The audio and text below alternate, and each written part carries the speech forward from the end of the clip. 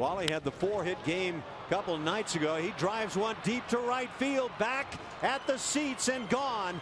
2-run home run, Brett Wallace, and the Astros doing some damage here in the first inning. Lead it 3-0 over the Rays. 4th home run on the season for Brett Wallace. RBIs numbers 12 and 13. And how about this offense jumping into gear? 2nd straight night where they do damage in the first. The numbers going in told you that Roberto Hernandez was giving up the long ball.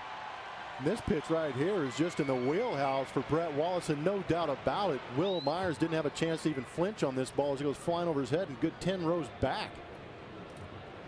It's good to see these Astros hitters swinging the bats aggressively and not missing any of these pitches that are in the zone.